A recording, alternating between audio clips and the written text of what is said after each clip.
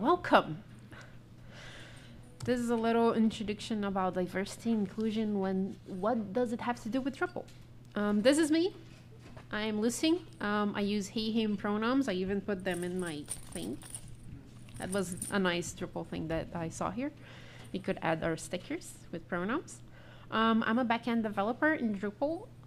Most is usually works with training in Drupal with Drupal Competence Office in the CI&T company. And I brought a meme to tell you about who I am. Usually with people from the LGBTQ community, I can actually tell them that I'm non-binary, I'm gender fluid, I'm panromantic, I'm ace, or like Demi, probably with a third label underneath that I haven't figured out yet. But for cisgender and straight people, I'm just like, I'm trans, and I'm a man, and I'm gay. Let's keep it simple. Just like that. Talking about definitions, I've brought a couple that I want to tell you about. Is first of all, diversity. Diversity is a range of many people or things that are very different from each other. It's just a variety of people, variety of backgrounds, variety of ideas. That's basically it. Equity, that's the whole new word that I've been talking about with the diversity and inclusion recently. Diversity, equity, and inclusion is a situation in which everyone is treated equally. Just be fair. That's the best synonym. Fairness. Let's be fair with everyone. And inclusion. I usually focus more on the verb, or like to be included, or actions, like in not so to be included and someone being included. Another concept that I want to bring, I forgot to put on the slides, it's about underrepresented groups. I will be using this term a lot. People used to use the term minorities, but when we think about the definition of the word, how it works with numbers, it's a group with the less number is a minority. But when we think about real life, bringing up a recent example, I took a flight to JFK first and then here because there's no international airport in Pittsburgh.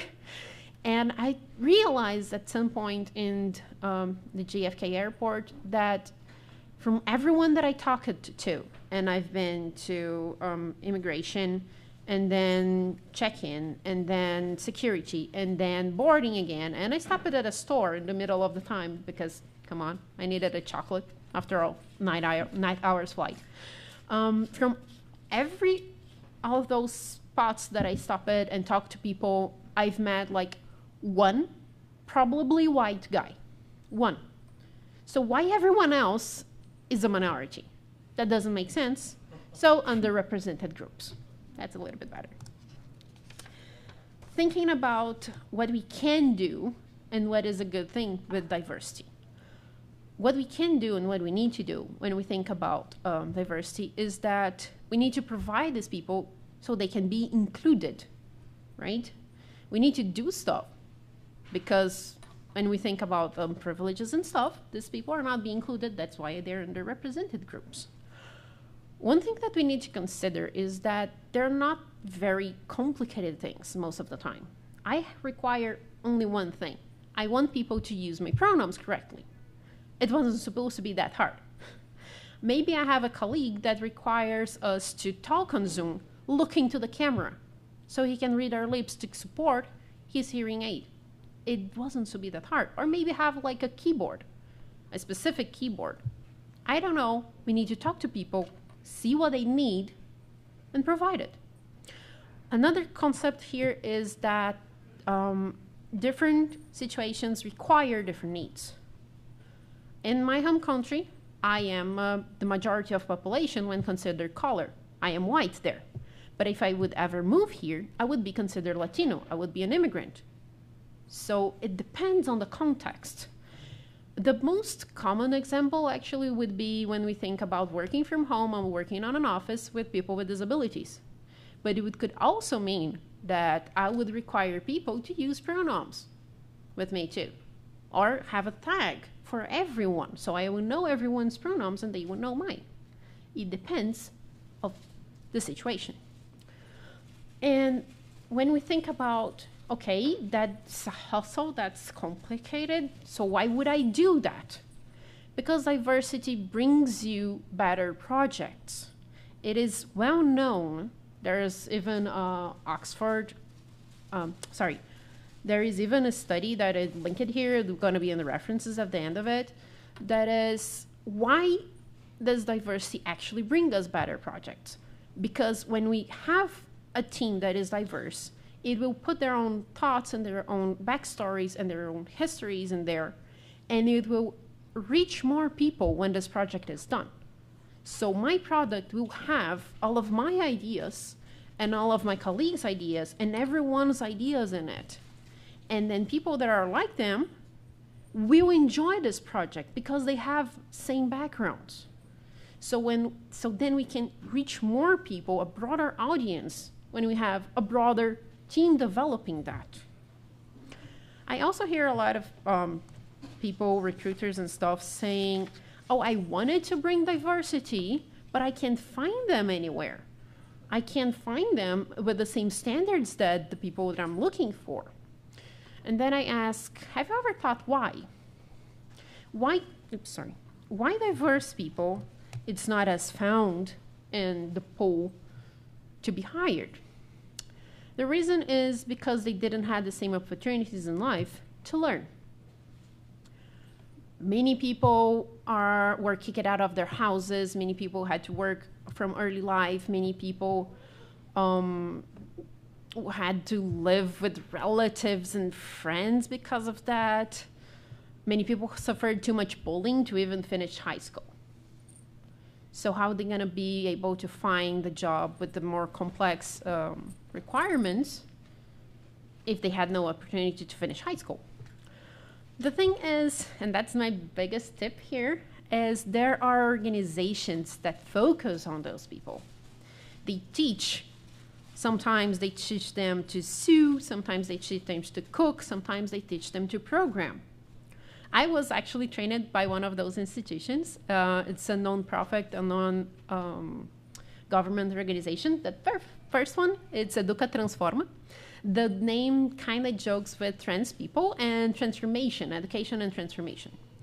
But I also met people, or heard of, Indique uma Preta, that's the second one.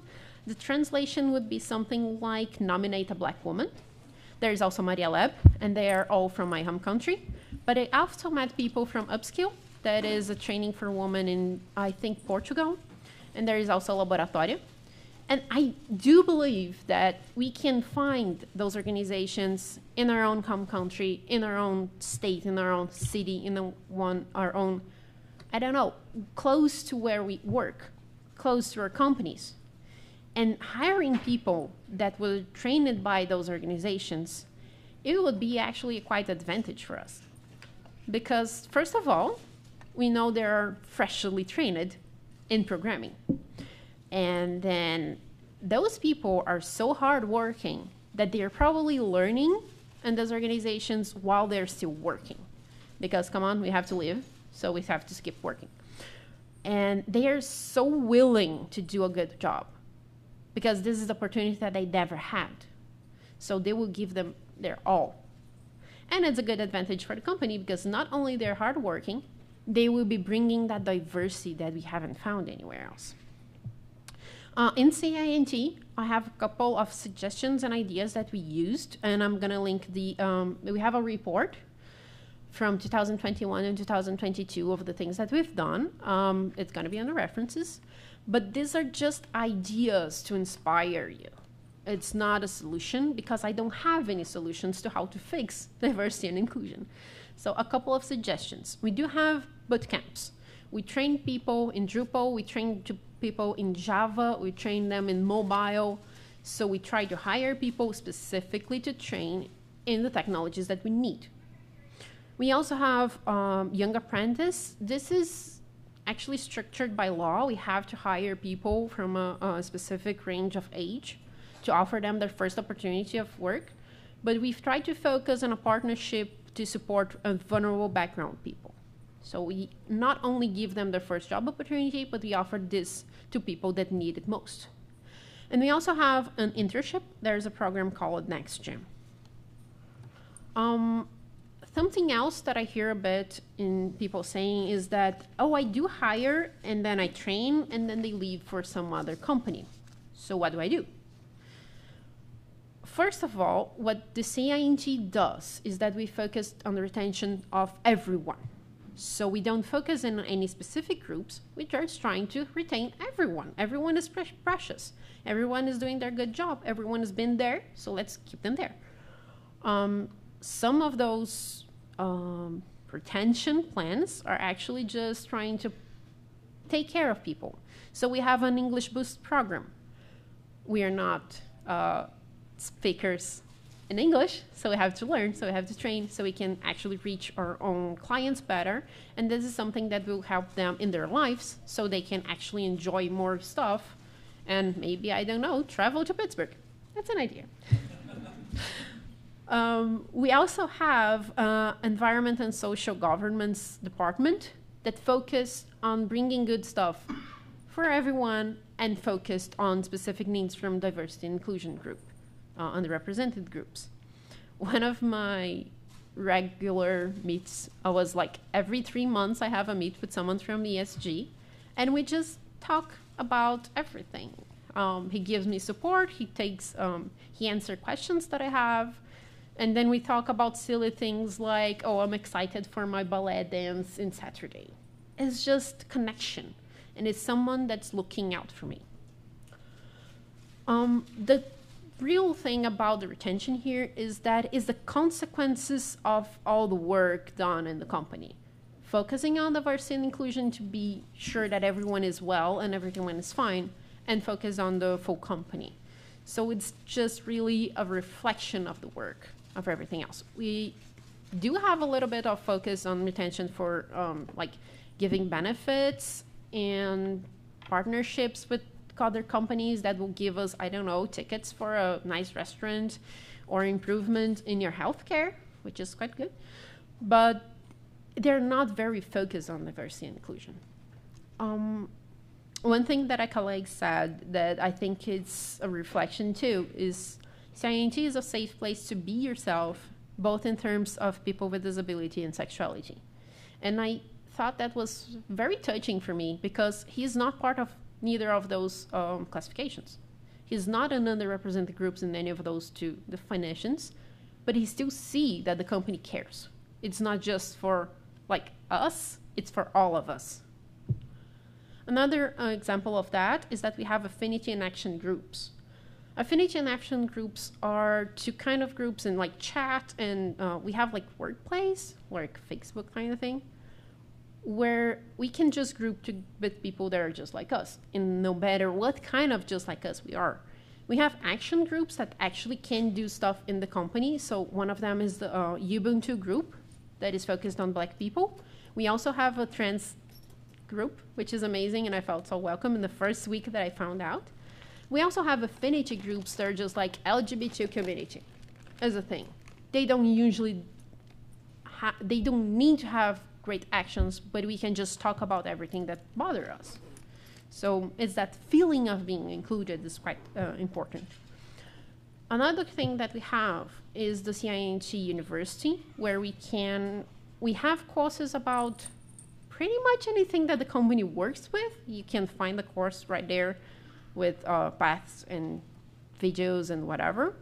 We also have inside of it the diversity and inclusion course. In my department, it's kind of mandatory. Everyone has to do, but it's not mandatory for the company. It's optional. You can just go and watch and see. And it was made by all the groups, the underrepresented groups. It was not made by just a little bit of people from the university. It was made by every action group. We also have We Learn, that is just a program we can ask for a refund if we buy a book that is relevant for study or a course or a certification. So just improving everyone's life. And we also have Architecture Academy, focused on sometimes groups, like the Ubuntu group was the very first one that had the Academy Architecture. And then we have the women one, and then we have for different departments. So we know that we don't have to be stuck on the very first level of the ladder of success. We can work together to grow. What all of that has to do with Drupal? Because after all, this is a DrupalCon. One thing that we've learned is that we don't have a lot of developers to hire in Drupal. Even when we find them, they're mostly focused on the interface and not much on developing code kind of thing. So we would have to hire them and train them. And that's the catch. We can hire diversity people for the training, and we can focus on hire people in their first experience. We do focus also in updating the training, considering accessibility and diversity and inclusion and everything. And we will teach them not only Drupal, but everything that's around that, like Composer, like we use Docker, and like Git, we use Lando, and we also teach them human skills. It's usually their first job opportunity. It doesn't have to be, but we try to focus on these people. So we try to teach them like responsibility. Be on the daily at 10 a.m., please. Be awake. You can grab your coffee, but just be awake. And one of the advantages and kind of our motto is that they develop people, and these people give back to the community. And I'm not talking about Drupal community in this specific case. I'm talking about their own lives, the people around them. If they become better people because they have a stable job and they're finally safe, they will be making this to everyone else around them. They will be a model for people that are around them, that they can grow and that they can break status quo and go beyond. One of the biggest advantages is that Drupal is welcoming to these people. We are not afraid to send our trainees to the open queue, to the issue queue. We are not afraid to send them, go talk to the maintainer in Slack. Like, ask your doubt. Go ask them, go talk to them, go do stuff. Go develop yourself and grow. Because we know that Drupal is focused on accessibility and in diversity. We are not afraid of Drupal. One actually thing that my boss was talking to me and I thought was quite interesting to bring is about psychological safety. Giving a stable, decent, regular job, which pays for your food and pays for your house, will give you a kind of stability. If you have this job where you can be yourself, when you can be comfortable being yourself and using your name tags or using your, I don't know, evil t-shirts, is just giving you the basics of inclusion here, inclusion safety. When you have a place where you can actually grow and learn and develop and take and have questions, then you have the learner safety. You are safe to learn, you're safe to grow. And that's something that Drupal gives us. When you have a place where you can create something and be proud of what you're doing, or like maybe being proud of being to Pittsburgh in the DrupalCon, you're bringing value to everyone around you, and that's a contributor safety.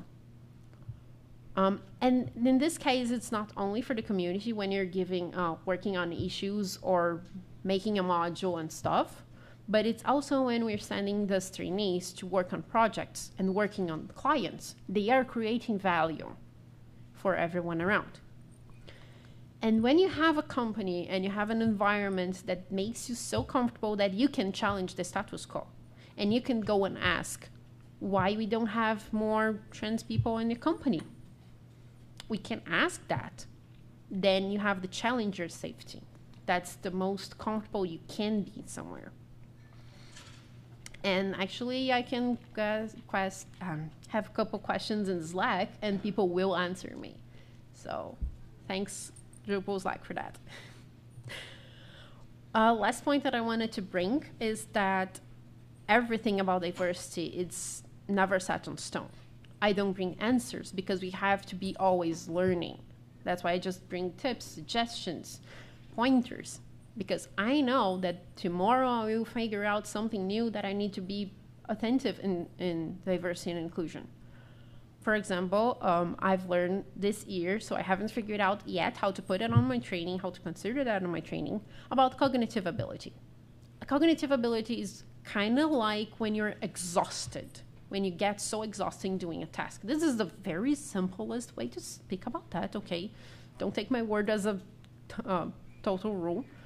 But I haven't figured out how to consider that on my training. Is my training exhaustive? I don't know. I have to figure it out. And that made me realize that I don't know what other underrepresented groups are there. They haven't figured it out about how I can adapt to them. We have to be always attentive, we have to be always learning, and we have to be always listening. Eventually, I will be with a trainee that have some specific thing that they require, and I'll be open to them. Here are the references, if anyone wants to take pictures, but they will be probably on the recording after, so be comfortable. And questions? Any questions? Can you go back to the references? Sure. References. I have the references for the Oxford definitions. I have for our reports on ESG, and the psychological safety is also there.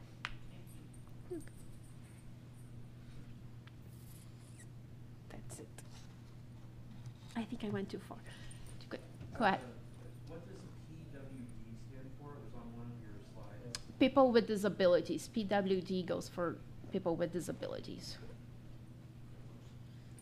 Any other questions, concerns, suggestions? I'm also open for suggestions. So that's it, I guess. Question, go ahead.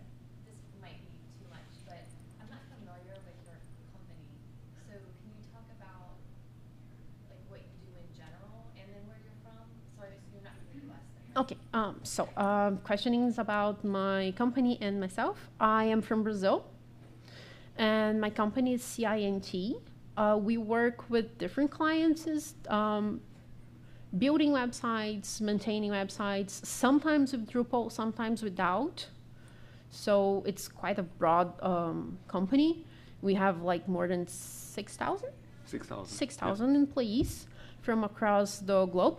Most of them are from Brazil, but we also have people from Europe, from Japan, from Australia, from here, from United States. We had a couple of workers from Nigeria and from Colombia that we trained too. So this is some important part. We had to be able to provide all the training in English and hire people that knew English. I don't know what else can I tell about. I couldn't tell if you're a big company or a small company. So but your company focuses on hiring people that are... My company focused on providing the service for clients. My department is focused on Drupal, and inside of the Drupal ideas, the competence office, we train people and we provide other services for the company in Drupal. It's just more like a consequences of the lack of Drupal developers that we found that we trained them. And our training takes around like 3 months. So 1.5 is with just videos and take your own time doing your study, but we keep update of how they are doing every day. So we talk to them every day, take questions and everything, and we accompany them in the first part. And then they have like a little project. So they have to build a module in the first part, and they have to build a website as a group in the second part, and then they go for a contribution. So we have like a little bit of everything on the training, and then they go for projects with clients and stuff. Okay. Any other concerns? Or that's it? You're all free early.